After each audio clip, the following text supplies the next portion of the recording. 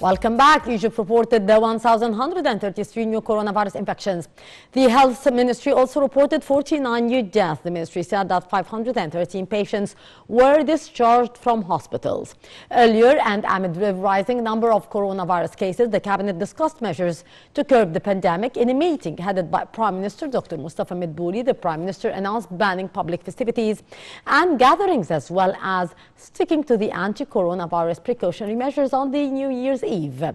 He instructed to allocate a sufficient number of quarantine hospitals to provide treatment to the patients who may need it.